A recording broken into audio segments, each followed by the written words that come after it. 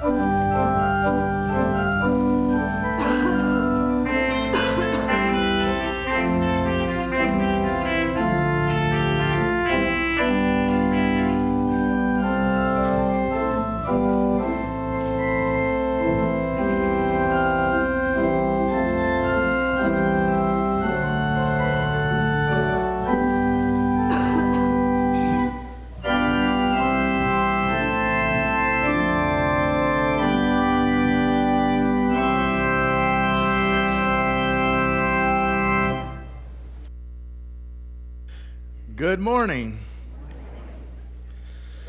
Welcome to Ann Street United Methodist Church, and if you are visiting with us today, we're glad that you're here, and please fill out the pad at the end of the pew and pass it down.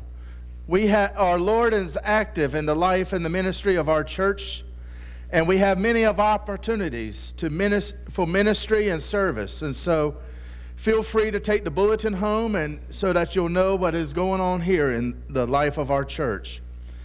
We are, August 19th, which is next Sunday, we'll be showing the movie I Can Almost Imagine in the fellowship hall at 2 o'clock. And so come and watch this wonderful movie that I've heard so much about.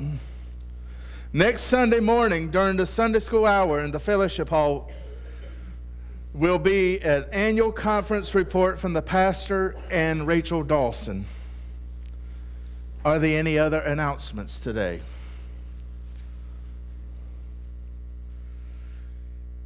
With that being the case, let us all stand for our call to worship.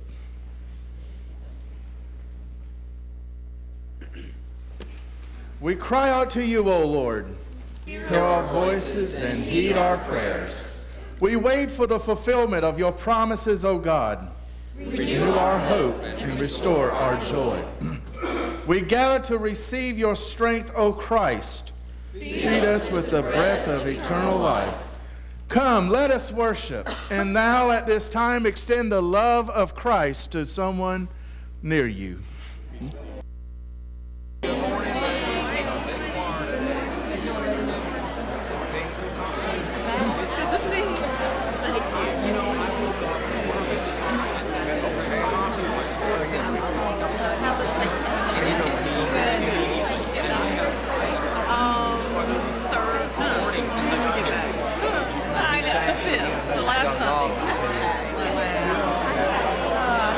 Vacation from your vacation. Well, yeah, we were in Beaufort when we came back from the show. We got off that morning and Jim wasn't feeling good, so I ended up driving all the way home, and we just made it one long, we made a couple of stops and just kept on. Because he was just sleeping in the car, and I thought as long as he's sleeping, I'm going to keep driving. Yeah. But we needed I've done it before, and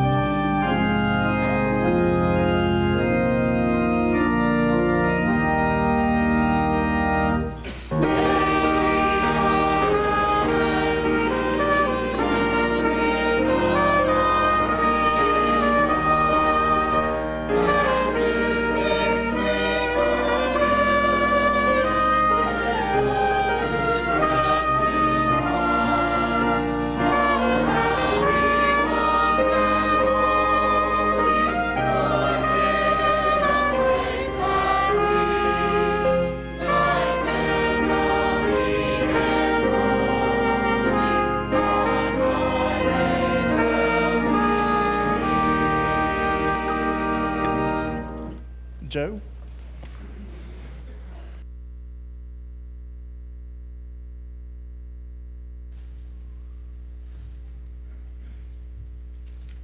Good morning. We'll start off our hymn sing with number 530, Are Ye Able?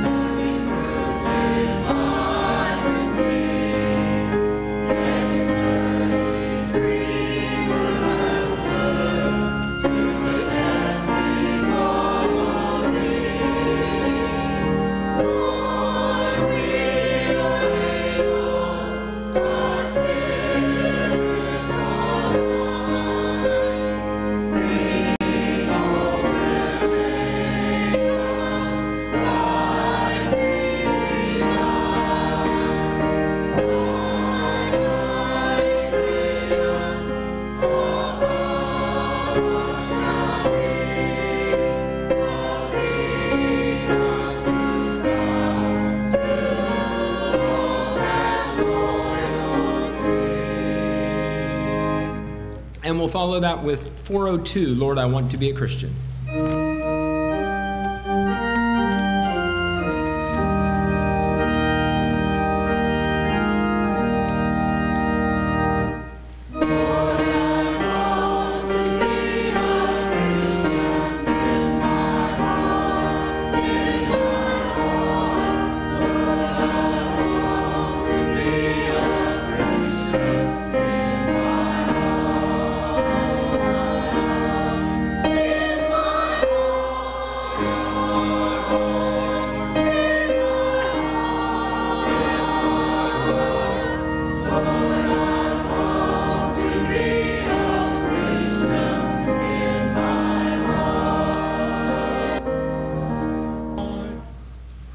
And a choice from the congregation.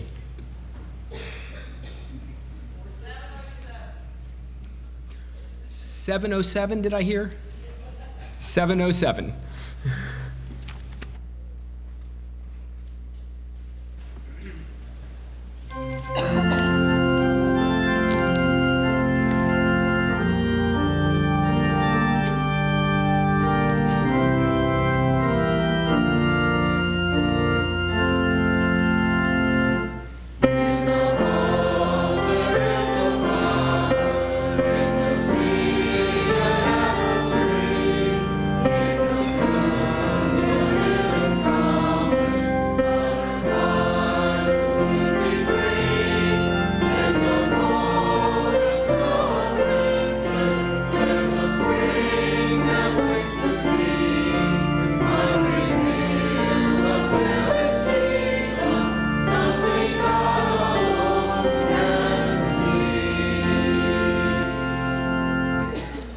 And if the children would come down for the children's sermon, please.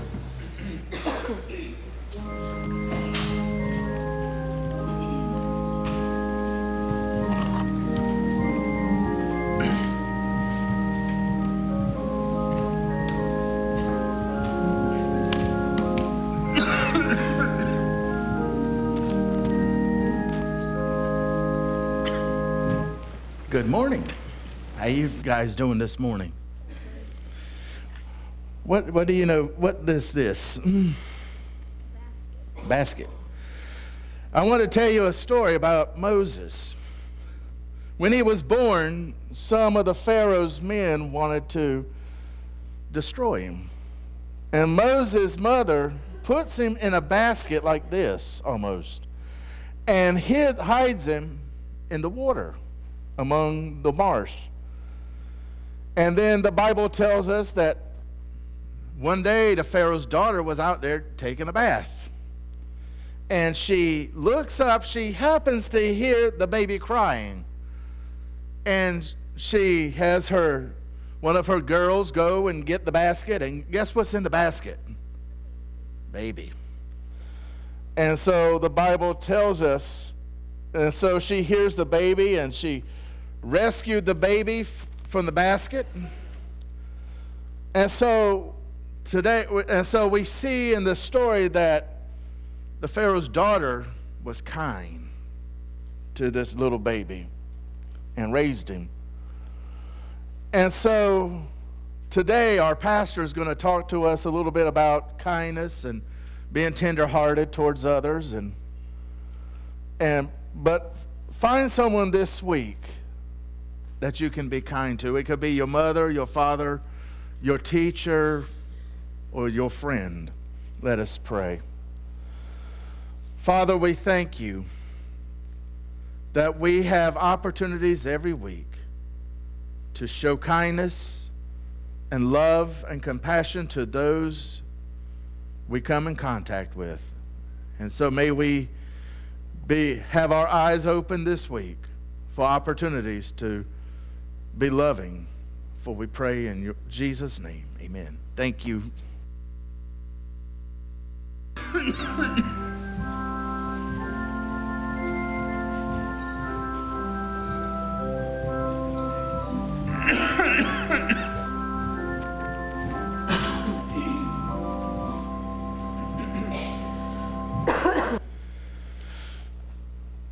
Today the scripture reading is from Ephesians, the 4th chapter, verse 25 through 5:2.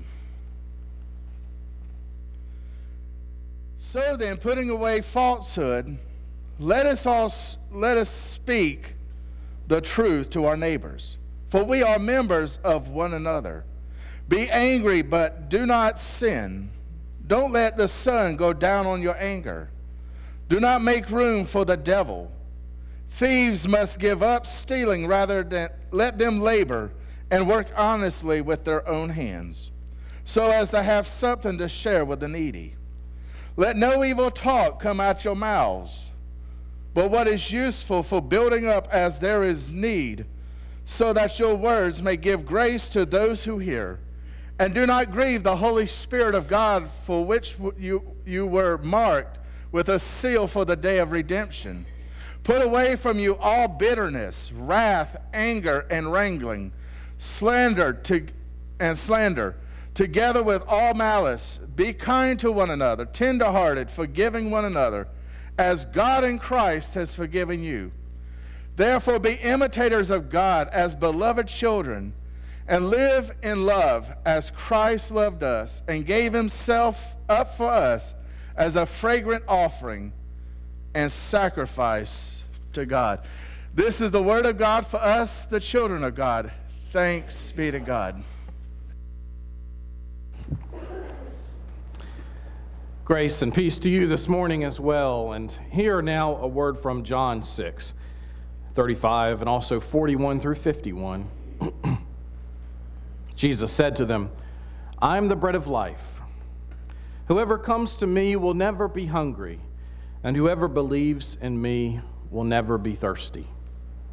But I said to you that you have seen me and yet do not believe. Everything that the Father gives me will come to me, and anyone who comes to me will never drive away. Then the Jews began to complain about him because he said, I am the bread that came down from heaven. And they were saying, is not this Jesus, son of Joseph, whose father and mother we know? How can he now say, I have come down from heaven? Jesus answered them, do not complain among yourselves. No one can come to me unless drawn by the Father who sent me. And I will raise that person up on the last day. It is written by the prophets, and they shall be taught by God. Everyone who has heard and learned from the Father comes to me. Not that anyone has seen the Father except the one who is from God. He has seen the Father. Very truly I tell you, whoever believes has eternal life. I am the bread of life. Your ancestors ate the manna in the wilderness, and they died. This is the bread that comes down from heaven, so that one may eat of it and not die. I am the living bread that came down from heaven. Whoever eats of this bread will live forever, and the bread that I will give for the life of the world is my flesh. Again, this is the word of God for the thankful people of God. Thanks be to God.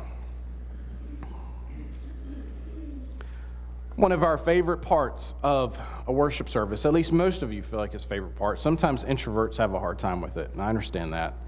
But one of our oftentimes people's most favorite part of a worship service is getting to greet their neighbors and fellowshipping at a time in the service that's appointed, and being able to welcome others around you, and most of all, to offer peace. To say good morning, perhaps, but to extend God's peace, something special, a little bit peculiar, something you don't always end up saying to everybody that you pass on the street. Peace. You extend a hand or a hug. I fondly remember the greetings of many of our sisters and brothers here that aren't with us. I remember, forgive me, Mary Fawn, I remember Howard pushing a mint into my hand every time I greet him. So sweet. It was so sweet. I remember Carol Dixon brightly smiling and greeting everybody. She usually sat back over here. So many. We could go on. But these are the moments that we remember and treasure. And we think about them as the week goes by. And we see someone at church and say, I hope I get to say hi to them. But I think we mean, I hope I get to bring peace to them. Because it's more than just a good morning. It's a worshipful act. What you're doing is not just about you and that person. You are signifying a peace that God intends for all of creation. When you offer peace to someone else and exchange that with the other person, it's you two and God. It's a sign of unity, a sign of togetherness before God. And that's a worshipful act to show God we're together, we're one. There are a lot of things you do in worship as a sign of unity. I made a short list. I wonder if you're thinking of any. What are some of the things we do in worship that are signs of unity? Why don't you answer? If you have an idea, just tell me what you think. It's a little game. Singing together with one voice, exactly. Similar to that, you also show unity when you pray aloud with one voice, don't you? For example, the Lord's Prayer, oftentimes. What else? At 11, they confess their faith together with one voice, right? And you do that once in a while, too. Bringing offerings before God. Lifting them up before the cross, saying it's the collective gift of the people to the work of God. But you engage in perhaps the most significant act of togetherness and unity when you come around the Lord's table, as we did last week, as we do. You share bread and cup. And right before I pray for the Holy Spirit to be poured on the gifts of bread and wine, do you know what I pray for right before that, too? I pray that the Spirit will be poured out on us. And you have to listen carefully, especially if you're used to hearing it over and over and over again. You have to listen carefully. The prayer is that the Spirit be poured out on us and on these gifts of bread and wine. You know, my heart beats a little harder in those moments because I know that I'm praying that we will be one, that God's Spirit will be upon us. And at the end of the prayer, when I say, by your Spirit, make us one with Christ, okay, one with each other, and one in ministry to all the world. In that moment, we're praying for our local church here, for our worldwide church, across all different traditions and types. In that moment, the Spirit leads us to do a sort of gut check, a reality check. Has God bound us together with one another? Here and there and everywhere. In the past, in the present, and in the future. Because things that are out there, they strain at our unity, and we know that. It might be some things like hymn preferences or worship styles. Those things strain at unity sometimes, and that's understandable. Might be other things, might be core values that people feel, and they say, well, you know, this is most important to me, and and why isn't it more important to you, and this kind of thing. All the divisions between Christians are enough to make people outside this gathering suspect of Christians. People who don't go to church and don't know the love of the Savior, they're suspect of the unity of Christians. And they say, well, why should I go be part of that when they just fight among themselves all the time? There's an episode and I'm careful to say it. One time, about 15 years ago, I shared this little anecdote, this little story, and all I heard afterwards was, the preacher watches The Simpsons. Yeah, okay. I'm going to put it out there. I've seen a few episodes of The Simpsons. Big deal. Okay. There's one, and you can write your letters to and all that, whatever. Homer, because it's a good illustration. Homer's in church, and he's hugging his neighbors, his friends, and his folks. And he goes to church. The family goes to church. They're having a great time, hugging, loving. He's full of love, and he's having a great experience. Church is over. They go out to the parking lot. Well, sweet old little miss old lady, she accidentally can't see. She pulls out in the parking lot, and Homer has to slam on the brakes to avoid hitting her in the parking lot. And sure enough, Homer, the very one that gave that woman a hug, gave her a new gesture in the parking lot that he shouldn't have. It just shows our quick tendencies to forget that we're together in unity and go back to the way things usually are. But none of the problems that plague the church today would surprise the writer of Ephesians, the one we traditionally think of as Paul. In Ephesians, talk about a church with problems. You name it. Ephesus had it. I mean, did you catch the things that he said they were doing? He said, stop these things. Now, think about it. Lying, okay. Anger that festers in the heart. Stealing. Wait a minute. Folks, they were stealing from one another in church. Wrath, bitterness, wrangling, evil talk, slander. All of these, he says, grieve the Holy Spirit. What a picture. Woo. I don't think I'd go to that church myself if I saw the people doing that. You know? Paul says they need to cast off their old ways and take on these new ways. And he gets real specific. And he says, verse by verse, he just says they have to speak truth to one another. Put away falsehood. Let all speak truth to their neighbors, for we are members of one another. And that's a good point for us. And I don't know a lot of lying that goes on in the body of Christ, but I think, though, in many ways it's important to have those covenants and bonds and love that you can tell one another truth in love and speak with kindness, and so the other person can hear it. Then the next verse, he said, don't let their anger get the better of them. Don't let the sun go down on their anger. And that's a whole sermon in itself, isn't it?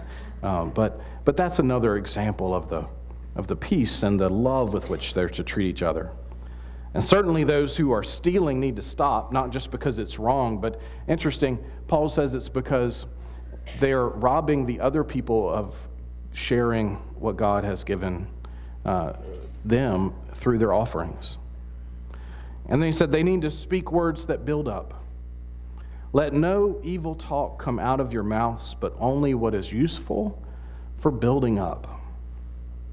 Again, a whole sermon there. But for now, to hold that together with the others and say, this is a love with which they're to love one another.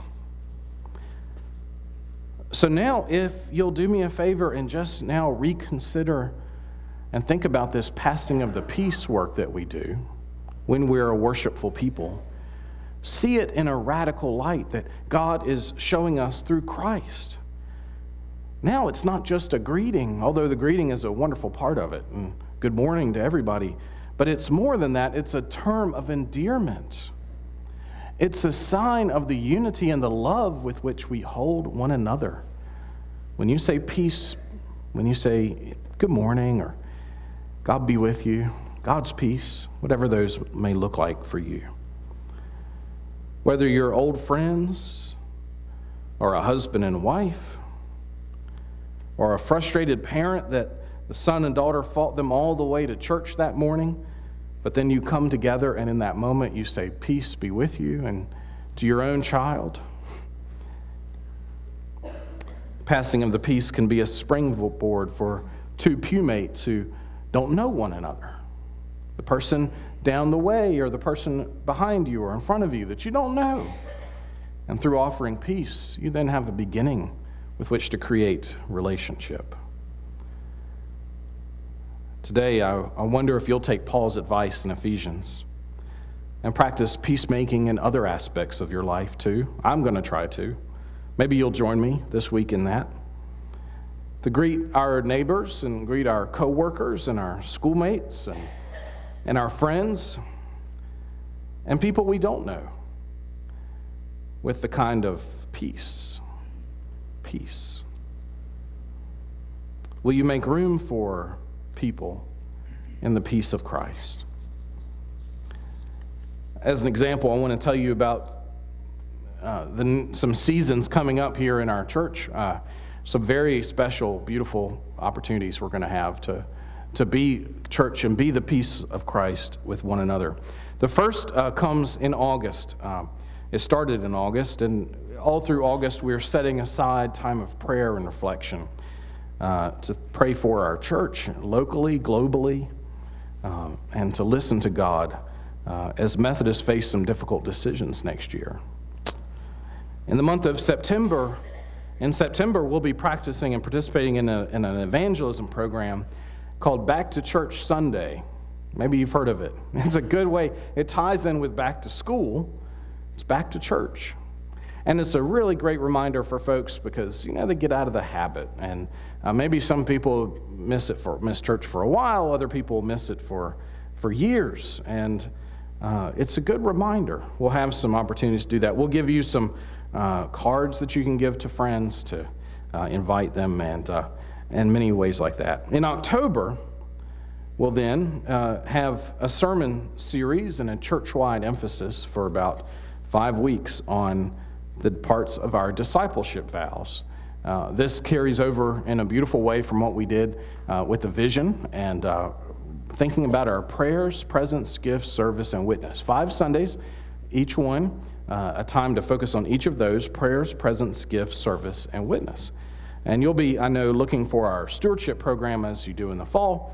We're going to merge that into the gifts part of the 5 Sunday emphasis on overall discipleship. So we'll see our stewardship as one of the 5 parts of our discipleship and prepare for God's work among us in the same way. And then after that, but before Advent starts, we'll have a few weeks to take the first of our goals and objectives from our vision, the one about identifying our spiritual gifts. Identifying our spiritual gifts. And we're going to have a few weeks where our own Lindsay Allen, Lindsay's back there, she's excited. She's got some helpers that are going to help her. And she's taken a resource that she's working with us to prepare and put on some programs for us on spiritual gifts, help us identify and take a spiritual gifts inventory, each one, and then be able to learn more about God in us. So I'm very excited about those. It's a very special fall season we have, and a way of deepening our relationship with God and with one another. But I'll close out today, though, with an example, an image employed by St. John Chrysostom, the 4th century, in the 300s, not long after Jesus' life, when he once preached on this text. He talked about something that, I don't know if any of you have them, but he talked about bees and beekeeping. I don't know if we have any beekeepers, but do we? I won't ask you questions, but just nod. You don't have to say anything. Do we have any beekeepers? Not right now. He talked about beekeepers in his time, hundreds and hundreds of years ago. He said that they would take a clean vessel like a pot or a wicker basket, and when they wanted to keep their bees in harmony, in peace with one another and with the beekeeper, they would sprinkle it with scented perfumes and ointments and sweet odors. And when they did this, the bees would settle down in the vessel. And they'd work together, and they'd get along. They wouldn't go out stinging everybody. And he said this. He said, our soul is a sort of vessel or basket capable of receiving the swarms of spiritual gifts. But if there shall be within it gall and bitterness and wrath, the swarms will fly away. Hence this blessed and wise beekeeper well and thoroughly cleans our vessels. You see the metaphor there, don't you? Withholding neither knife nor instrument of iron. He's going to get in there really hard and scrub away at us, and invites us to this spiritual swarm. And as he gathers it, he cleanses us with prayers and labors and all the rest.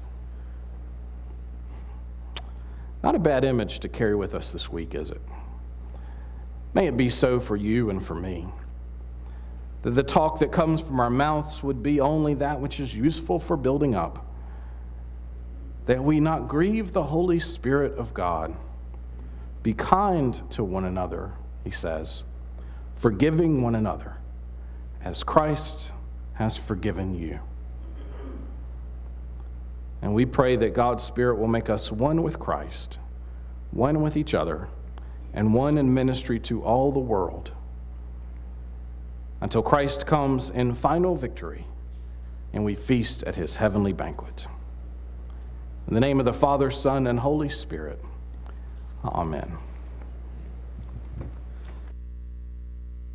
In response, 558, we are the church.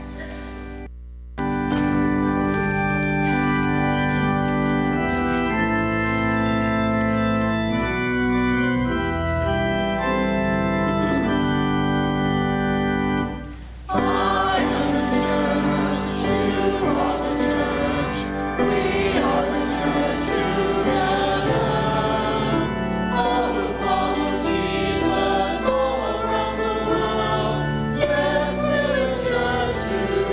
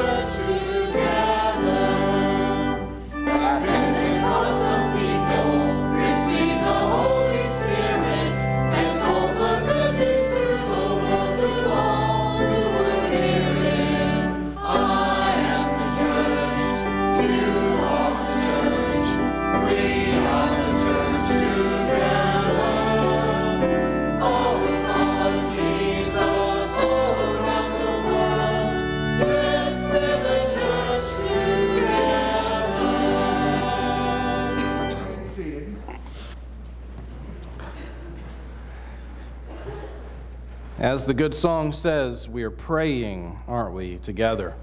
I hope you'll be in prayer. This week we are thinking of Elizabeth Vick and encouraging her with our prayers and support, Elizabeth Vick, and also Bobby Baker, Darla Vick's father, who's fallen ill, so prayer for Bobby Baker, Darla Vick's father.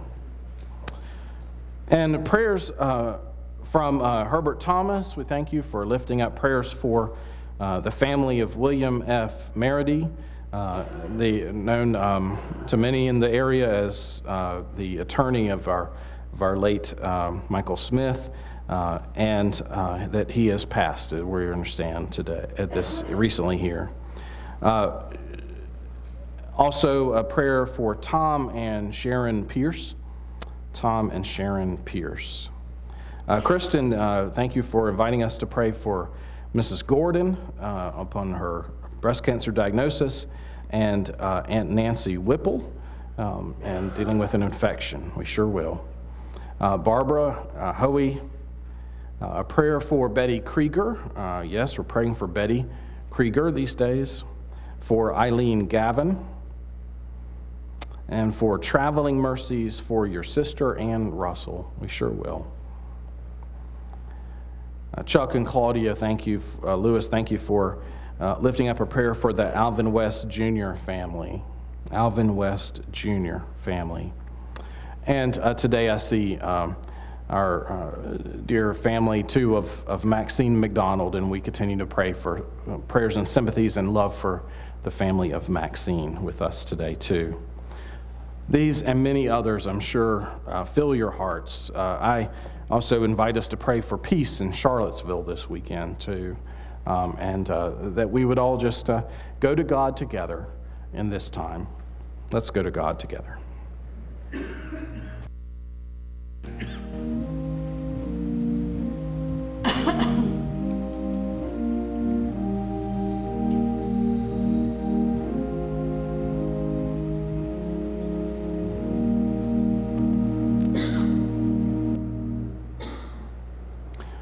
Wonderful Lord, you are the one who says to us, peace be with you.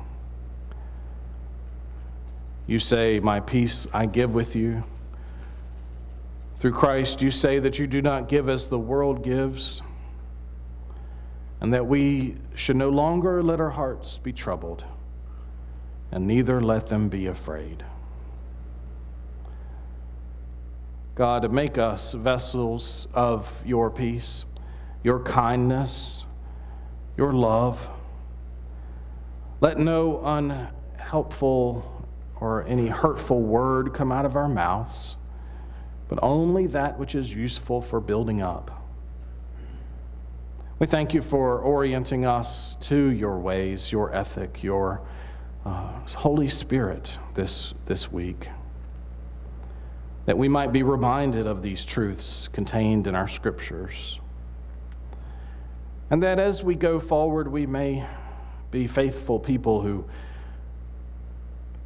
are vessels of peace wherever we go. When we encounter conflict or hurt or oppression,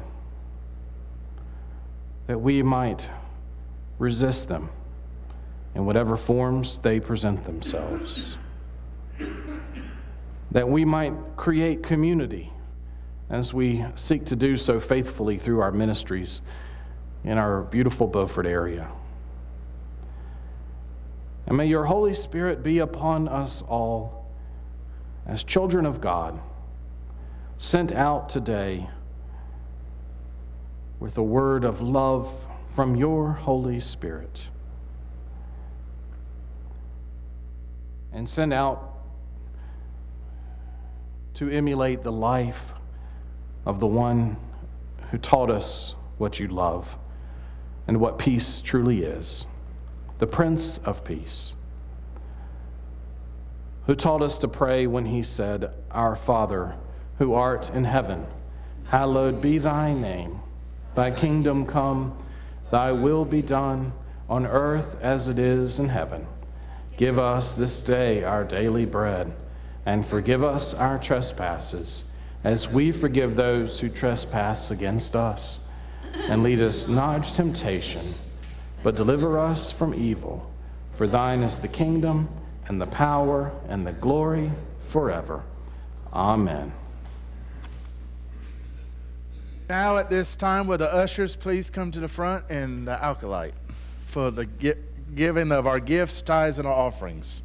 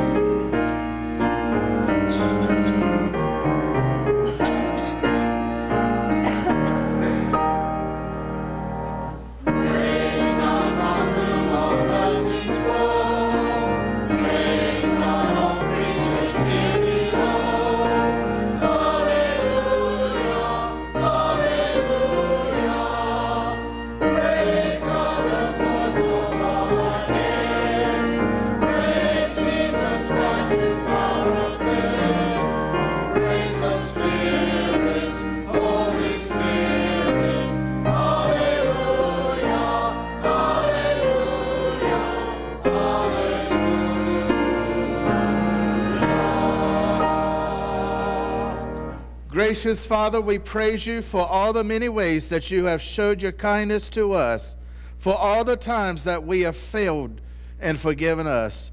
We give this gift as an outward expression of our great love that we have for you and our way of thanking you for your grace. Use it and spread the gospel to all the world. Amen. Our final hymn is 557.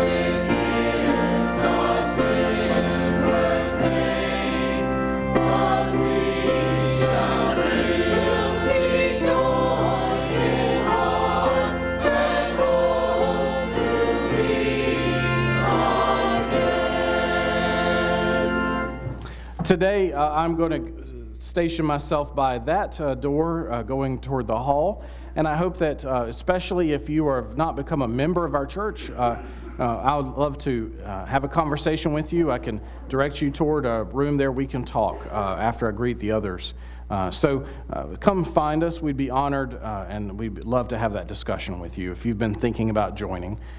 We go now from this place with the peace of God, the Father, Son, and Holy Spirit, who ultimately gives us the peace that passes all understanding. Amen. Amen.